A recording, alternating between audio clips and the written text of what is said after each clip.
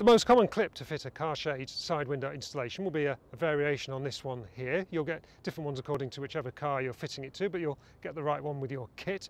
And all you do is you just put it onto the top edge of the shade like that. There are ones all around as well.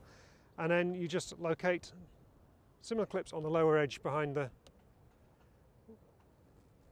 lower edge of the window there, and then just using the kind of spring tension in the shade, just push down on that a little bit and just locate the little metal tongue under the rubber seal on the side there, and that is securely in place. These lower tabs hold it in place in this particular instance, so you can drive along with the window open and the shade in place, and that's you done.